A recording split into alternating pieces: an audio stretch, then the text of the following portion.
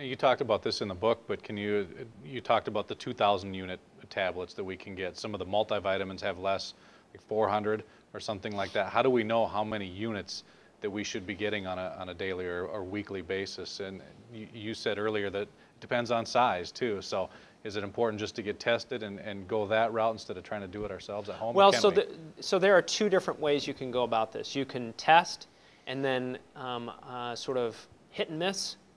Take a dose, remeasure, not enough, take more, remeasure, too much, back off, remeasure, okay? I have there's a table in the book that is a weight dose. It's actually based on Michael Hollick's data. So Michael Hollick and Robert Heaney at Creighton University, Michael Hollick's in Boston, they did a study back in around 2004 where they took middle-aged guys they put one group on none, one group on 1,000, one group on 5,000, one group on 10,000 units of vitamin D a day and followed them for 6 months just to see what would happen to their vitamin D levels. That data gave us between that and the submarine data, we know exactly how this drug functions. Vitamin D functions as a drug, pharmacokinetic stuff, okay? And so we know you can take that data, rejigger it and put it in a table form that says, okay, if my vitamin D level is 20 and I want it to be 50, I need to take this many units a day, okay? And you can take the data off their table or off of their graphics and put it into tabular form, and it works like a charm, and that table is in my book to exactly, precisely replace your vitamin D levels, okay? Often I'll tell patients, if you want a rule of thumb, to just say, well, okay, well, before I went to the doctor, he measured my level. I want to do something now. I don't want to wait 2 weeks to find out what my level is. I want to do something today. So immediate gratification part, right? Okay. So there are rules of thumb that help you get started, and then you can adjust it based on your blood level. The rule of thumb is for fair-skinned people, so European Americans, 20 units per pound is a rough estimate of what it takes to get average vitamin D levels in this country to where we want them to be. Okay. So you take CDC data, Center for Disease Control says the average American, Caucasian American, has a vitamin D level of 27 or something like that, 25, 27. And if we want it to be 50, to get from 25 to 50 requires about 20 units per pound. Okay. Okay? And then you can do the same math for African Americans, darker skin, and then there's gradations in between. African American average vitamin D levels are like 15, 17, and so you have to get from there to 50. And so it's going to take a little more to make that jump, and it's closer to 25 or 30 units per pound per day. Okay? Okay. And so these are rules of thumb so that because I wanted them for myself, because I was measuring levels, and the patient would say, well, how much do you want me to start taking? Well, I don't know until your blood level comes back. Oh, you can't, so I can't take any until you get my level back? Well, when's that going to be? And there was more phone calls and more hassle. This way I can just say, okay, here's a rule of thumb. I'll start them on this amount based on their size, and then we'll adjust it according to their blood level. And if I overshoot, I back off, and if I undershoot, I jack them up a little bit more. You talk about overshooting. You talked about that study that went from 1,000 a day up to 10,000 a day per person. Can you get too much, and how do we know if we have too much? What are some of the risk factors or warning signs?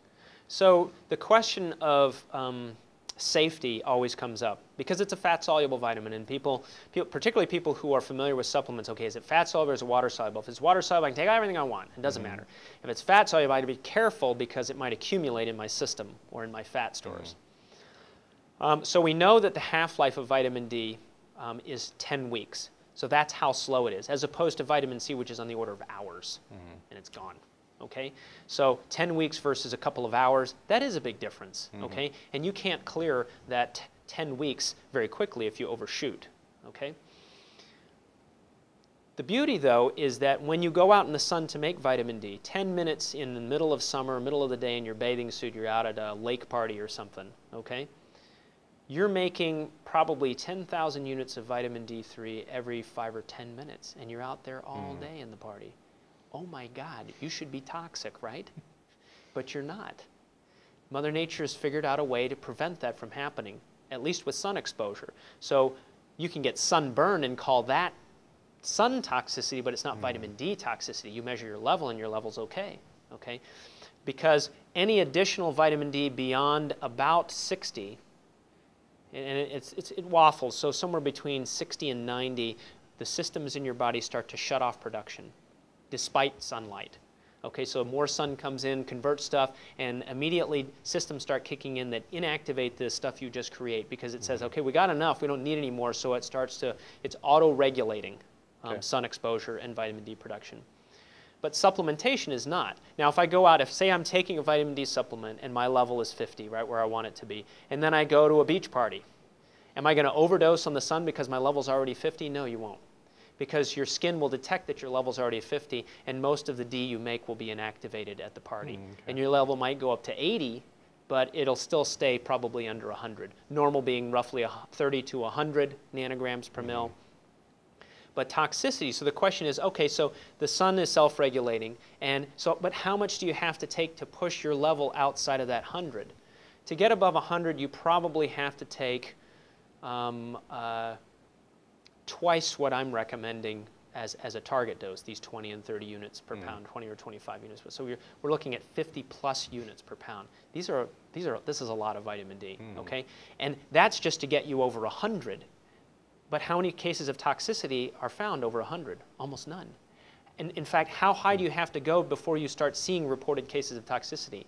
The most recent study looking at, it was actually a study to look at efficacy of vitamin D replacement, but it also was a study because Reinhold Vieth structured the study this way to understand how safe are high doses and how high can you go.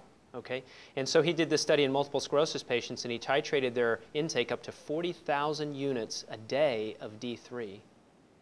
And as part of the monitoring the study, he measured calcium in the urine and calcium in the blood to look for any evidence that this was going to be too much. And he was measuring blood levels. Now, the blood levels did go up. These patients had 200 plus vitamin D levels, 200 nanograms per liter or more at this 40,000 units.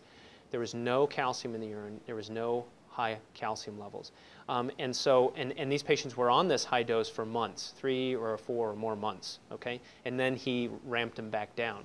But what that tells us is that there's a huge safety window of vitamin D from these lower doses that we're talking about, 1,000 units a day or 20 units per pound, all the way up to these what I call hyperdoses of vitamin D. I don't know that we have any logic to suggest why we would need that much vitamin D, but it's good to know that it's safe to be exposed to that much and not see any harm.